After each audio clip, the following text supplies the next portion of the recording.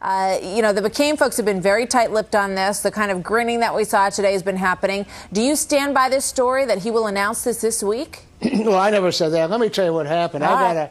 I got a suggestion from a very senior McCain aide late yesterday afternoon that he was going to announce it this week. They didn't want it to come out the way it was going to come out, and they suggested I put it out. I then called another senior person who said, I can't talk about that, but wouldn't this be a terrific week to announce it? That is, with Obama getting the headlines. So I just put something on the internet that the McCain sources close to the McCain campaign suggested he might name it this week, but didn't disclose the name.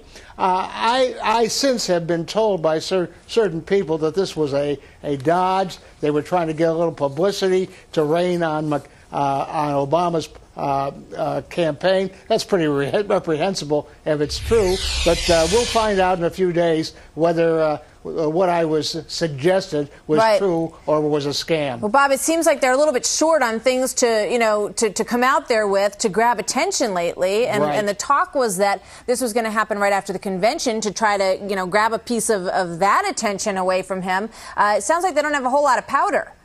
No, I think if this was just a scam, it's a pretty shabby operation. But we'll know in a few days. Now the